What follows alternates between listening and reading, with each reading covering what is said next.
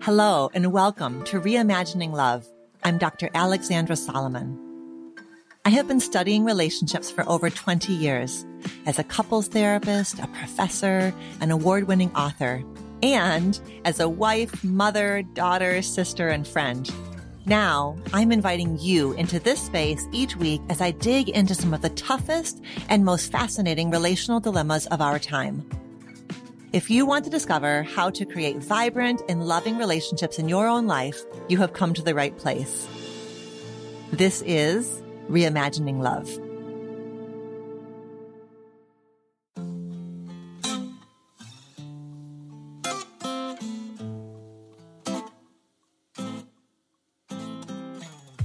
Welcome back to Reimagining Love. I'm so excited to introduce you to Tara Schuster, my guest on today's episode. This was a really special conversation, and I really think it's going to land deeply for you, no matter what stage you are in of your personal healing journey. So first of all, a little background on the amazing Tara Schuster. She is an accomplished entertainment executive turned mental health advocate and best-selling author of the new and highly anticipated book, Glow in the Effing Dark: Simple Practices to Heal Your Soul, from someone who learned the hard way. It is a relatable and easy to follow guide to help you tend to your deepest wounds, get off what she calls your good enough plateau, and create the spectacular life that you most desire. In February 2020, Tara released her first book, which was titled Buy Yourself the Effing Lilies and Other Rituals to Fix Your Life from Someone Who Has Been There, which was a runaway hit. Previously, Tara served as Vice President of Talent and Development at Comedy Central, where she was the executive in charge of critically acclaimed shows like Key and Peele and At Midnight. My conversation with Tara spans so many topics, from dating to self-care to family of origin challenges to meditation. But at the heart of it all is a calling that Tara describes so beautifully in our conversation, and that's the project of building a safe home within yourself. This project not only positively impacts every other area of your life, but also everyone else in your life. And that's really what Tara's work and writing is all about. I hope that you love this conversation and hearing from Tara. Hi, Tara. Hi, Alexandra. Thank you for having me. I'm so glad to meet you. Yeah, me too. So I am excited to dive in and break down your brand new book, which is your second book, Glow in the Fucking Dark. Yes. But before we do that, I would love to ask you the relational self-awareness question. Are you ready for it? I am so ready. What is a growing edge that you are currently working on in one of your important relationships? And what has it been teaching you lately? So I am dating again. I took a year off of dating, and I'm actually working with a matchmaker, which is a whole other can of worms. And the thing, it's not just about one particular individual. It's that I don't often say how I actually feel. Like if something's bothering me, if I'd like something to be a different way, I usually just say what I think the other person wants me to say. And so the edge here is like having the confidence to say something. Like I said something last night, I was on a date, didn't like something, and found the words in a kind way to say what I actually meant. And it's so weird because in my book, I'm so honest. Like it's this weird, paradox that I can be so honest when I'm writing. And when I'm in relation to somebody else, it sometimes is hard for me. First of all, thank you for sharing that, because I think that is a growing edge that is shared by many, many, many people. And this really subtle distinction you're making between who you are in your writing and who you are in dialogue, it's really powerful. And I imagine that also like people are, as they hear you say that, they're going to be kind of thinking about their own rifts, like in this one context, I'm like this, in this other context, I'm like this. And it's such a reminder. And I think it's one of the risks of the self-help movement is that we can get so interior, so reflective. And that is essential, 1,000% essential. And it is in conjunction with like, okay, now I'm going to, I did some reps on my own and now I'm going to take it to the streets and kind of put it in practice in this different way. Yeah, my therapist says I have to do it in vivo, like That's right. like, which always makes me laugh. I'm like, that's a ridiculous word. But if I could add one thing to both books, it would be like, well, obviously you have to practice this. Like you can't just be with yourself. I think it takes a pause, a reflection, a healing, and then going out into the world and practicing it, though it's not linear like that, obviously. You could be learning it. Like people say, like, do I need to stop, living to heal? And like sometimes I actually think maybe you need a moment, and that's real, and take that moment. And you can't be on the sidelines forever, working alone. It just doesn't work like that. No, that's right. They're the inhale and the exhale, and they're both essential, right? Like we like intimacy with somebody else is completely predicated on our own intimacy with ourselves. So they both like they stand and books, tools like your book and tools like therapy are essential. And I love that they are part of a larger journey, right? Any podcast, any book, any therapy session becomes part of this larger journey that is always in the service of healing the self, but healing the self in relationship to the people who matter. One thing I'm trying to like scream from the rooftops is self-care is always community care if you are doing it in relation. Meaning, as long as you don't go to an island to just be alone forever, if you are a part of your community, your healing matters for that community. Like we can't have something that's like completely fragile and a mess, that affects everybody. So when people get hung up on, is self-care self-indulgent, only if you're thinking about it as just for you. Like only if you think you like are the only thing that matters, and you're going away and you're not going to share any of your soul or your gifts, then yeah, that's pretty self-indulgent. But if it allows you to show up in a healthier, more vibrant way, why is that anything other than a miracle for all of us, Well, that's one of my favorite parts of your book is your book really truly is a conversation with me, the reader, with every other person who's going to hold this book in your hands. It is truly a conversation. Like you're like, okay, I'm sharing my healing story with you because I need you healing with me. I need you to remind me when I forget. I want to remind you when you forget. That comes through so clearly in your book. I'm so glad. Okay, so in dating, right, what you know for sure as you step back into dating after having taken some time to catch your breath, to pause, to integrate, to heal, what you know for sure is that your practice is going to be noticing what's happening inside of you, noticing when something doesn't feel quite right, and languaging it, knowing full well that speaking what is true and necessary for you is not cruel. In fact, it's the only possible way that somebody can know you and learn how to connect with you. Well, that is actually intimacy, as you bring up. For example, me disclosing something on Instagram that's going on in my life to my community is not really intimacy, because there's really it's not a one-to-one relationship. There's not a lot of stakes involved. Me disclosing to one person that I'm interested in and that I'm figuring it out, that's so scary. And to say something that might be displeasing to them. So I am learning, basically I have a little script in my head about how I say things now, so that I'm not searching for the words in that moment. You prep, you do all this self-care, all these exercises. It's all prep and practice for your life, so that in the moment you're not oh, I'm so depressed. What do I do? That's a terrible time to make your plan for depression, That's right. Do we get to hear a little bit about what your script is? Yes, for sure. So I heard about something called authentic relating, and they were teaching me some of their tools. And one thing really stuck out to me, which was humility, dignity, humility. So I start hey, Alexandra, there's something coming up for me right now. Would you mind if I shared it with you? So I'm giving you the chance, like yes or no, come with me on this. The dignity of my own issue, maybe I would say, trying to think of something recent.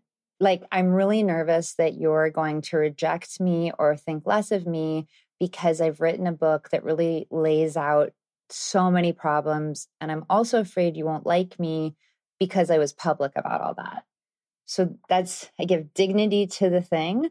And then I say something like, so I'm just curious, how does that land with you? Do you have any thoughts?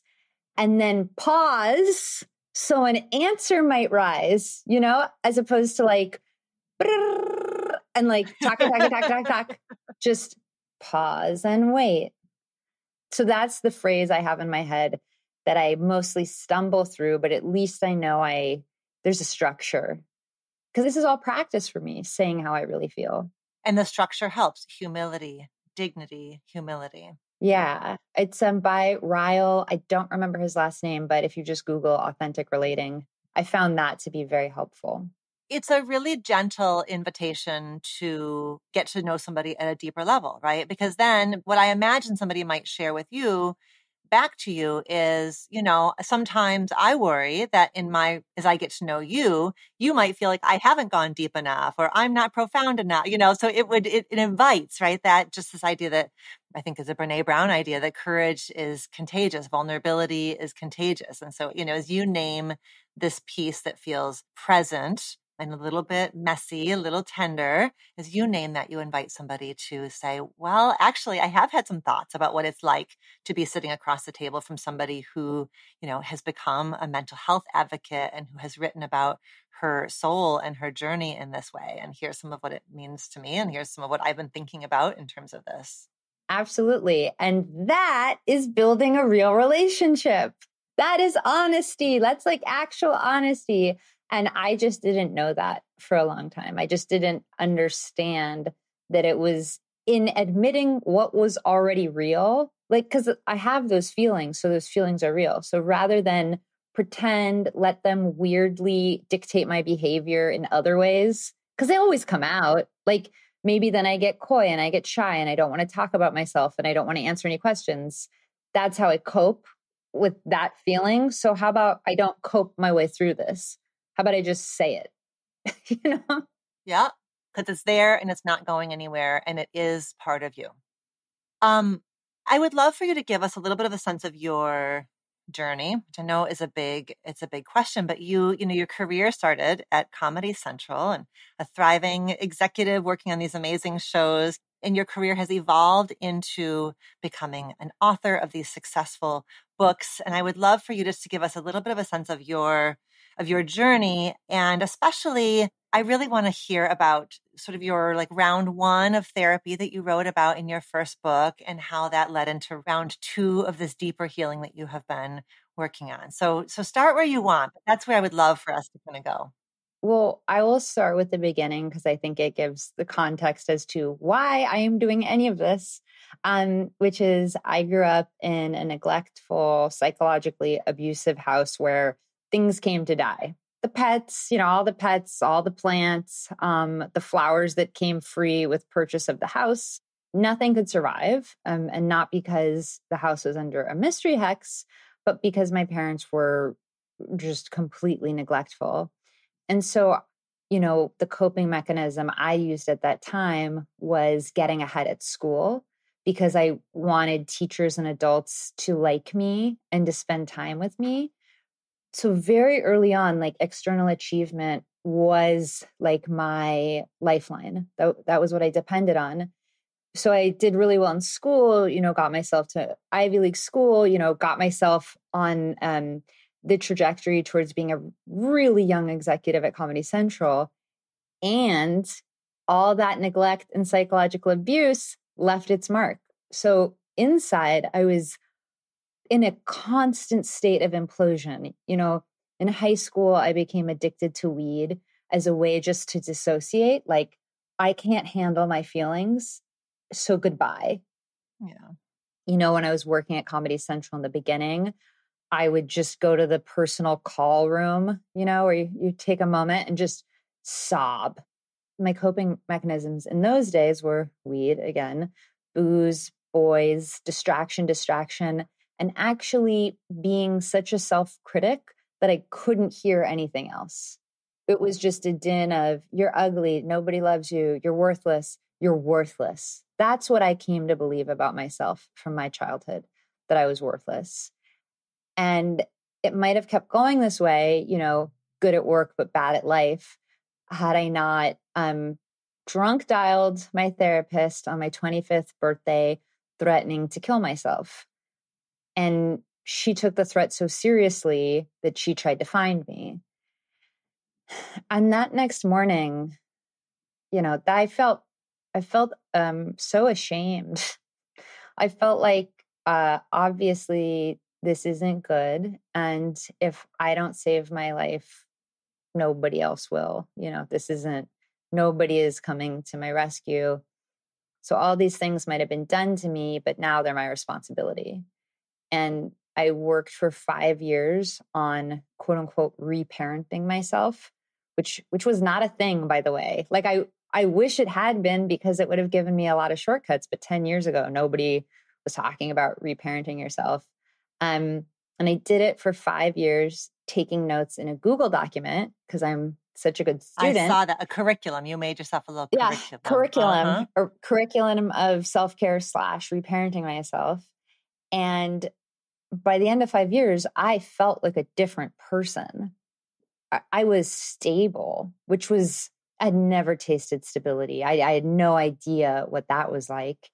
And it was at that point when I decided, I have an offering. I actually did take all these notes. So, and if it happened to me, it must happen to other people, and maybe people who didn't have it as bad as I did, and maybe people who had it far worse, that there was a spectrum, and that hopefully I could help on that spectrum. And so that's why, my job was, I was an executive at Comedy Central at that time. I was nowhere near like self-help memoir. No. That was not comedy. Yeah. I was in straight up TV comedy, and doing quite well in that world. And I could see a whole other career path. And then the book came out, and so many people related to it and would tell me, wow, it's like you're in my brain. How did you do that? And I realized, oh man, we're all suffering. We are all so connected. Like it had brought me stability in that I had spent so much of my life reacting to trauma, like playing whack-a-mole with all these different issues. So I was stable. And now I wondered, could I go deeper and find out who I was before all the bullshit? Like, who was I born to be? And I figured that if people had related to the topic of my first book, then other people must wonder the same question I do, which is, what is my internal voice? Who was I born to be? Can I find a way to feel good enough? And that one I would circle, highlight, and star, because I think there are a lot of us who just don't feel good enough at a base level. So that's the journey that I've been on. It's gone from really highly structured routines in Buy Yourself the Fucking Lilies to gain, like as we were talking about at the beginning, to gain structure. And now Glow in the Fucking Dark is, how do you find your shine? How do you find how you glow, how you project, and how you protect yourself in a world where you have no control? Can you build internal safety? And my answer to that is an emphatic yes, though it seems pretty impossible. So finding internal safety, finding yourself at home in yourself, that's what the topic of Glow in the Fucking Dark is. Yeah. What you have really generously offered the world is your journey, like yourself as a case study. And I love that you couldn't have written Glow in the Fucking Dark until you had written Buy Yourself the Lilies, right? Like the structure, like you needed to work through addiction in that way by creating structure. Like that was your fate. I don't know that it goes this way for everybody, but for you, the structure, the ritual, which is something you did not experience or know in your family of origin at all, the kind of order and ritual and predictability. So you needed to create that for yourself first. You're 100% right. I could never have done the work of glow in the dark had I not done the work of buy yourself the fucking lilies, because you can't like self actualize if you are so stuck in, I mean, suicidal ideation, constant inner critic. Like there's just no way to transcend until you deal with those base levels. And once I got healthy enough, that, that's the big thing. Once I had done that work to bring myself stability, I had solid ground to stand on. And now I could fly, now I could like see what else was out there without being out of my mind scared. You could move out of survival mode. Exactly. Exactly. There's a part that you write in the new book that as an adult, your friends would marvel at the fact that you would take these 20-mile hikes through slot canyons and you would do these solo travel expeditions, and your friends called you brave. And you write, quote, "I'm not brave. I'm oblivious. I think I just learned to disregard safety altogether. This doesn't mean I don't feel scared all the time. It means I've learned that that's how life is and there's nothing you can do about it. I never tried to fix it because I wasn't aware that the feeling of safety was important." That was really powerful, that you had such an absence of safety that you didn't really even know. You can't know how unsafe you were for so long until you began to have little moments of safety. Yeah. Tell us Yeah. about that journey. So I grew up in a house where, there were constant threats that my mom was constantly telling me that, rapists and murderers are going to kidnap me and take me away.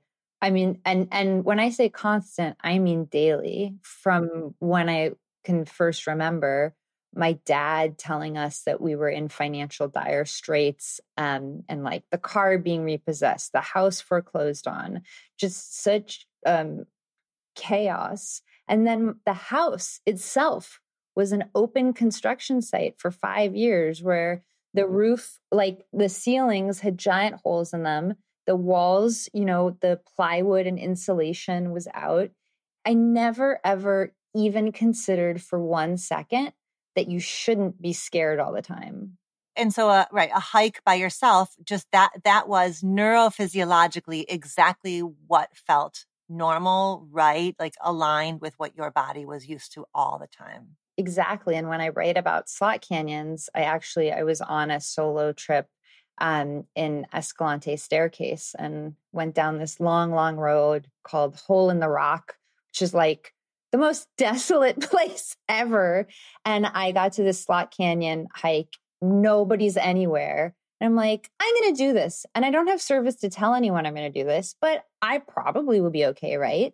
And as I go on the hike, I'm growing more and more anxious to 10 out of 10. I'm so scared. I'm so scared. I'm like freaking out when I realized, why am I doing this? That this hike, what does it matter? Well, there's something wrong if I'm feeling this level terrible about something that should just be enjoyable. That was a big revelation. And then in the book I write about overhearing a dad tell his kids that they would be safe when I was at Zion, just overheard this and was like mind blown. Oh, parents provide safety. And it's so different for me now, but I think there are a lot of us who don't understand that it is not normal for your nervous system to be at 10 out of 10. There's a fire constantly, or even more than just a couple times. Like, Yeah. there's a different way to live. There was a little part of you, right, that started to notice that, like when you were on the hike and you said, wait a minute, it doesn't have to be this way. Like that was, what part of you was that was saying, maybe there's a different way to do this. Maybe I don't have to feel like this. I think I was gifted a soul that wants to be healthy. The best thing I got was just there's a teeny piece of me that searches for health and wants others to be healthy. And I've gotten a lot better at listening to that voice. And for sure, it was this little, hey, man, why are we doing this? I'd like you to exit the trail. And so actually, I just went around. I was like, I'm not finishing this. And I love to finish things because I want the stats in my hiking app. But I was like, oh, my mental and physical safety is way more important than like my app giving me a badge. That's the part of you that has always been there for you that I believe is present in all of us, like that whisper, right, of wanting rest and peace, like that piece of home inside of you was like, Tara, you don't have to do this. It's the piece of you that wants life. It's the piece of you that is life itself, that we all have. And the way I talk about it in Glow in the Fucking Dark is, scientifically, we are made of stars. Like, not a cute fable, not a nice thing I'm saying. The elements, phosphorus, magnesium, those things came from stars and are what make us up. And so if you can think of, what's your first thing when you think of stars, beautiful, radiant, pure, light, you don't think bad. And if you can remember that, then to me, that's the little inner spark in all of us, is that I am born of stardust. You are born of stardust. And what a big deal that we were both born of the same thing. That's what always brings me back to connectedness, because it's not theoretical. It's not like a religious thing to say that. That's just science. And so that's what I think that voice within all of us is that weird, cool, animating force of stardust saying, I want to shine. I want to live. That's so beautiful. I love when we can wrap an idea that can feel like esoteric or woo-woo, and we just like wrap it up in science, and it's just like end of conversation. You are stardust. I am stardust. Like that's the place from which the whole thing begins. So yeah, exactly. Exactly. And it is trauma. It is painful dynamics in your family of origin. It is cultural conditioning that takes us away from that inner knowing.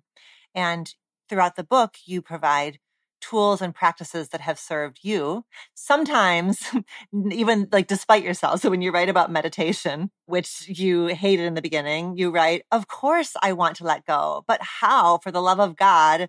How about I let go of my fist into your stupid, tranquil face? Like that was your foray into meditation. You were not, you were a reluctant customer, hey? Oh, I was hateful because I'd read these like self-help books that are like, find peace and joy, let your mind go blank.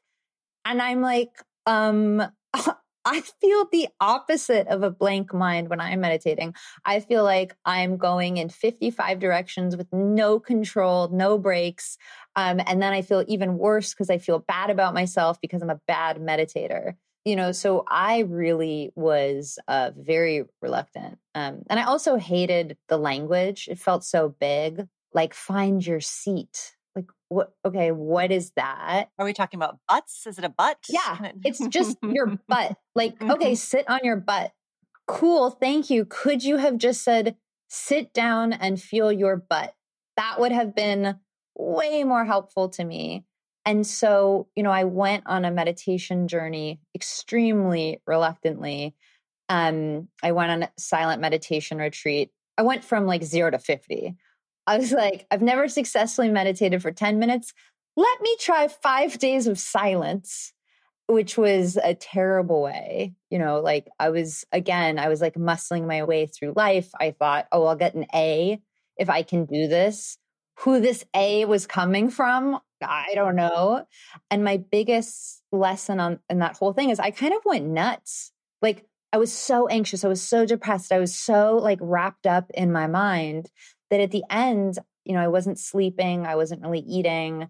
I was like in some weird panic attack where I felt like maybe I had even heard the voice of God. Like it was a mess. And so I had a meeting with the meditation teacher and I was like, oh my God, and I heard a voice and like this and my life is a mess. And he was like, okay, pause. We can talk about all these issues later, but you seem really flooded. Can we just work on that? And I was like, oh, yeah, well, we can. And we did some grounding exercises like, can you feel your feet on the floor? Oh, yeah, I can. And that feels good. Can you notice one pleasant thing? Like you're spinning, but is there one pleasant thing you can hang on to? Oh, yeah, this beautiful tree that's outside my window that I had never noticed before. And what I came to find out is that meditation for me is a way that I've learned to regulate my own emotions, to see that I'm not any one emotion at one time, so that even when I'm really depressed, there are parts of me that can notice pleasant things. There are parts of me that can still enjoy company with my sister. That it's never just, if you're able to see that you can house a lot of different emotions, it's way harder to get overwhelmed by one. And as I've been practicing the past 3 years, been on a ton more meditation retreats since then, what I've noticed is that everybody's mind wanders. For your mind to be blank, you have to be dead. So, like, that's not what we're going for here. It's mindfulness. It's just seeing what is happening. And with time, you can kind of quiet things. But I'm really angry, actually, at meditation teachers who say things like, let your mind go blank, release all your thoughts, because I think it inhibits a lot of people from trusting in meditation or even trying meditation. Right. It's oftentimes presented as a place you go, like a sort of drifting out of self. And what you're saying is actually for you, meditation has been an embodiment. It's been a coming into yourself and having more nuance of what's happening inside of you rather than deleting or escaping from what's happening inside of you. It's sitting with yourself and being okay. And, there's a term spiritual bypass, which is when meditators, they're not actually like communing with the like ethereal spirit of the world. They're just escaping. Like they're just distracting themselves, escaping, and not dealing with what is real, which basically the bottom line of meditation is, can you deal with reality? That's basically all it is. Like, can you be present and like be in this place now? So yeah, I really hope that people give it more of a try. I agree. I do think we're in like this exciting new like generation of meditation. I think there's just a lot more like nuance and lots of different approaches and voices that you will connect with. Like you don't have to love every meditation teacher. You just need to have a few go-tos or a few processes. Because what you're talking about, right, you're talking about just creating more capacity inside of yourself to notice and hold the different facets of your emotional experience. You aren't all this or all that. And so to make more space inside of yourself for those complexities. Yeah, probably one of the most important things I hope people take away from this book is the project of building a safe home within yourself benefits you in every single moment of your life. And so all these tools are basically, how do we build internal safety? And it's not a miracle. Internal safety isn't like something that will be shot down from heaven and into your body. It's something you build piece by piece. These are the tools that I use that help me, and I hope they help others. There's a really beautiful part of the book where you tell the story of having been nominated for an Emmy. And it goes sideways. And it was a big learning for you. And you wrote that instead of focusing on validation and outcomes, I've started paying attention to the thing that I really have loved all along, the processes. So talk to us about how have you begun to shift from those, even like the thing, like you were saying before about the hiking app, completing the thing on the hiking app, which is so, I mean, I get that, like that lands really deeply for like, give me any external thing. Like I'm there, I'm on it. So but that has become your practice is like from everything, like the little, ding on your hiking app all the way to this almost Emmy, you have really been practicing moving from external validation and outcomes to noticing the process. Tell us more. Yeah. So I'll back up and tell a teeny bit of the story. So I hate Emmy season. I worked in Hollywood for like 12 years. I had to deal with the Emmys for like 5 of those years. I fucking hate them. Until, of course, I was nominated for an Emmy. And then I was like, yeah, I love the Emmys. Like, woohoo. Like, I'm so excited. Like, completely different person about it. And I was so proud, mostly because the thing I was nominated for was something I had worked really hard on and had earned the respect of the people on the nomination with me. And that really was what mattered. But, I was getting texts from people I hadn't heard from in forever, and people are high-fiving me, and my dad's so proud of me. And I was like, hell yeah. Okay, the world is seeing me as Emmy nominated, and forever I'll be Tara Schuster Emmy nominated. Like, I can always put that next to my name. And this all came crashing down to earth when my boss's boss's boss called me and told me that he didn't think it was appropriate for me to be on the Emmy nomination, even though I had done the work for the nomination, due to like a technical title change. Didn't change all the work I'd done. I just had a new job. Yeah. It was not a pleasant moment, and he said, it's not a good look. You need to decide what you're going to do, which meant you have to Emmy unnominate yourself. I was afraid if I didn't, that I would forever be besmirched, because this is a huge Hollywood person, also a pretty like a good person and a good mentor. And I wanted to be in his good graces. So it was never a question. Like, I worried if I'd get another job again, because it was like that big of a deal to him that I thought references, he is going to hold this against me. So I Emmy unnominated myself. I obviously had all the worries of, what are people going to think of me when they hear the Emmy nomination and I'm not on it? What are people going to think I was a liar? Are they going to think something was found wrong with me? And it was at that exact moment that I decided external validation, it just has never worked once for me. Like, the empirical data is, when someone congratulates me on something, or I get the promotion or the Emmy nomination, it's like a fleeting moment of yes. And then it's like gone through the window and I can never hang on to it. And since it's never worked, not one time, maybe it's time to let go of that. And that's where process comes in, because what I am really proud of, and what nobody can ever take away from me, you cannot unnominate me from how much I loved working on that web series. You cannot take away from me the hours of bliss in the edit room, the joy I felt when I made a decision that the comedians respected. That stuff is mine now and forever. And so now that's what I look at, with the book, for example. What no one can ever take from me is that I put my soul on the page. That is always a success now and forever. And it's hard, right? Because we're told the journey is the destination, and we're all like, oh, yeah, right. Like, eye roll, please. How many of us believe it? And it's true. And that's why people say it. And I think it's a lot about getting real about what actually feels good for you. Is it really external validation? Were you able to hang on to that, like, for real? And I would be shocked if most people said, yes, external validation really, when I look at it, is the thing that makes me happy. And I would ask, well, what does? Obviously that thing matters to you. So what on the journey to that thing can you claim as your own, can give you a little joy? And, unfortunately, the cliche is right.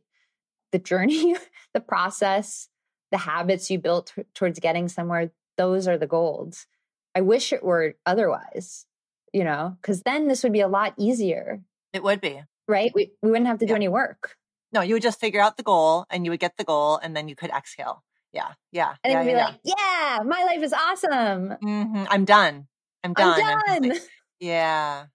There are, very, very, very few people have ever experienced what you experienced, the way in which you learned that lesson, but that lesson is essential. Like I am taking it and I'm chewing on it and figuring out kind of where that goes in my life. So it's such like, even just that is such a generous offering. So thank you so much for sharing that with us, and for this idea that like, right, you really tried. You tried very, very hard to have external validation be the thing. And I am so glad that you liberated yourself from that, and that you are now inviting and challenging us to liberate ourselves from it as well.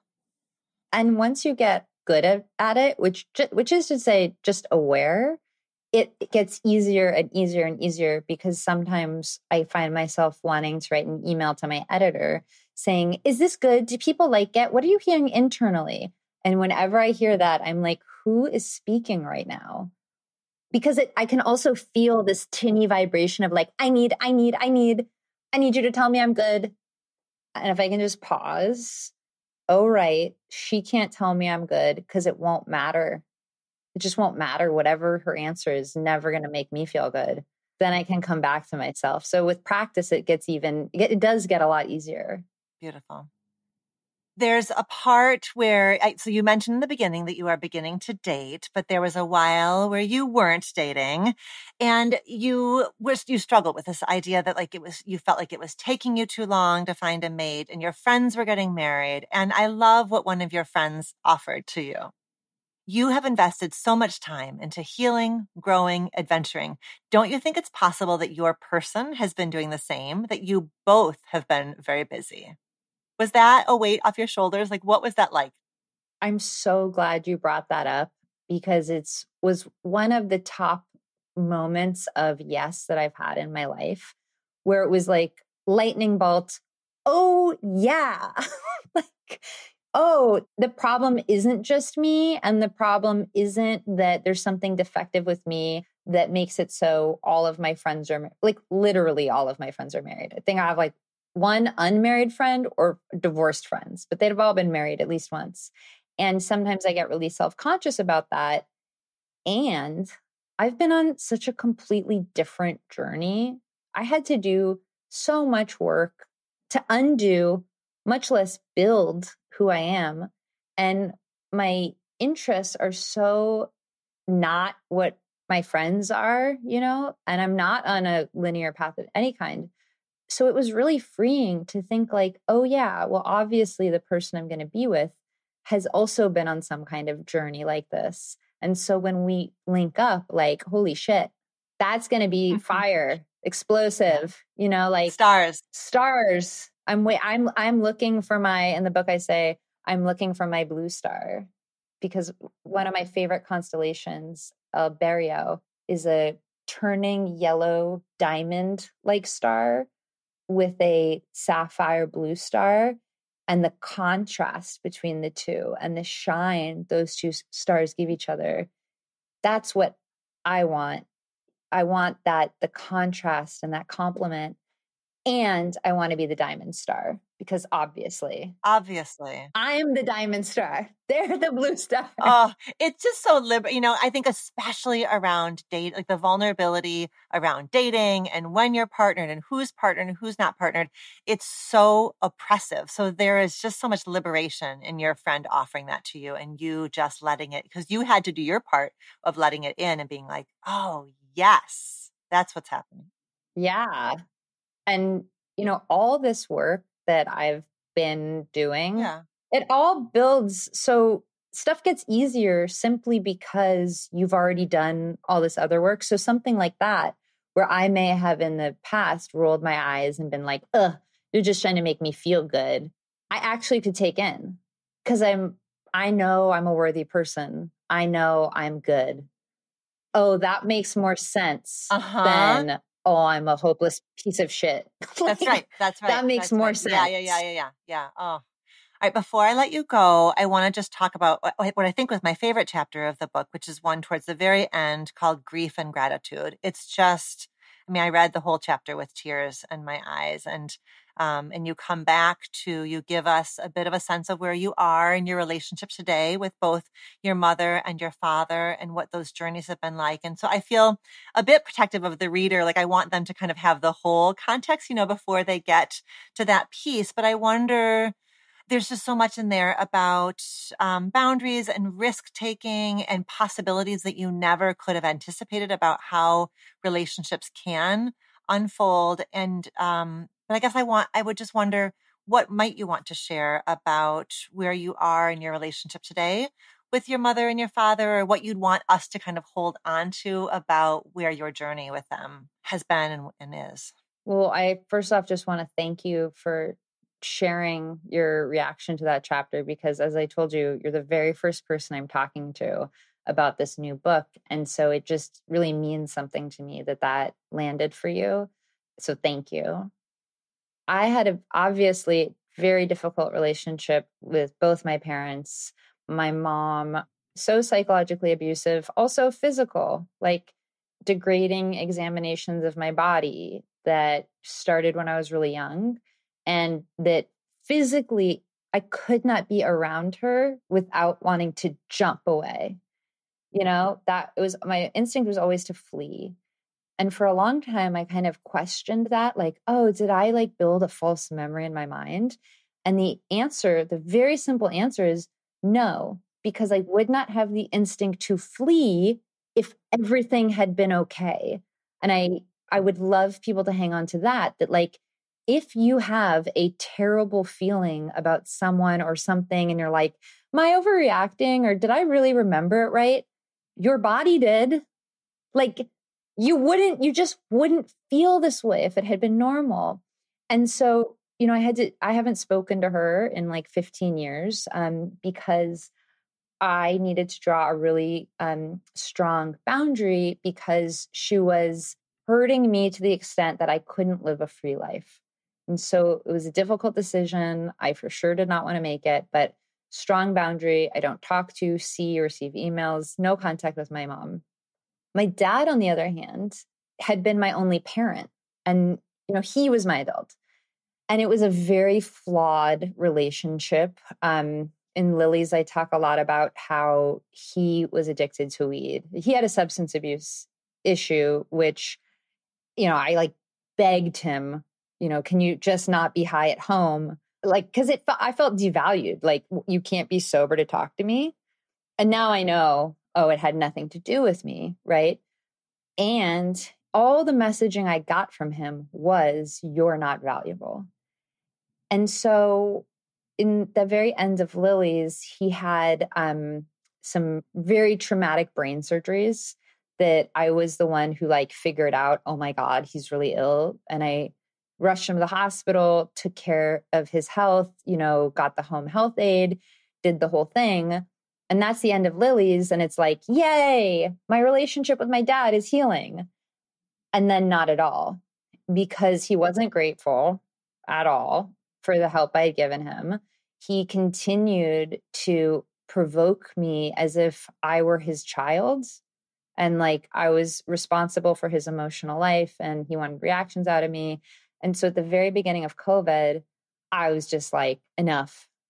I, I cannot heal with you being this presence, this like bleeding presence that always needs my attention.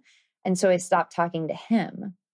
And so there were 2 years where I was not talking to half of my immediate family.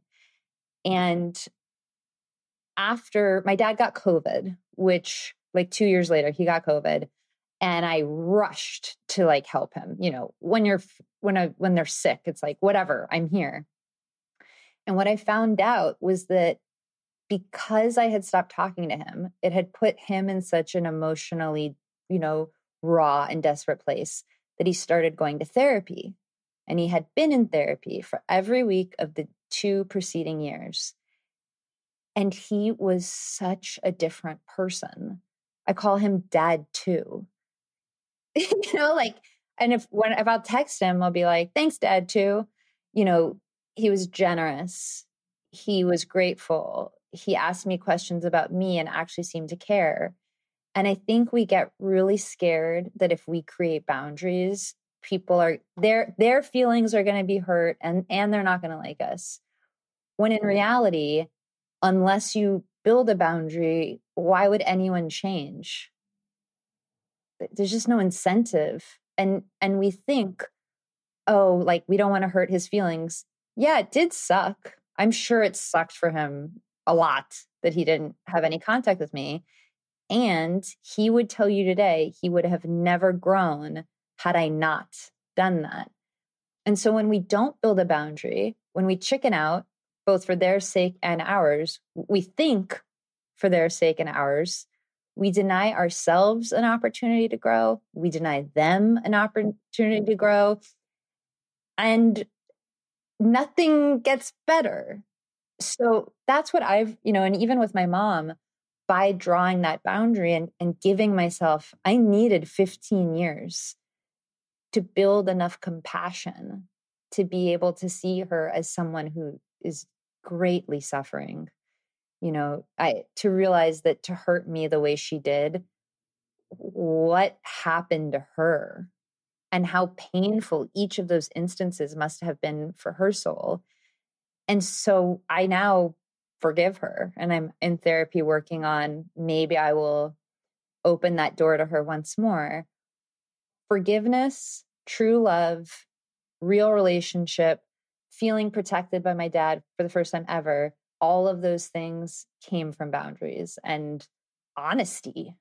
Yeah. And I wish it hadn't been that you had to close the door to your dad completely in order for him to listen. Like that is a message I want everybody who's raising, everyone who's in a parental role, right? Like don't ever, ever, ever let it get to that point where you are that checked out from your kid that they have to go to that, they have to close the door completely before you listen. But that is all too often what happens. And it's not a guarantee, right? Like the story of you and your dad, there was no, and you didn't do it. You didn't do it in order for your dad to be motivated to go into therapy. So that was the consequence. That was what happened, but you did not know, you didn't know that was going to happen, and you didn't do it in order for that to happen because it's something you can't control anyways. And that's really important for everybody to hear is I know this isn't the typical case that you draw a boundary and somebody changes.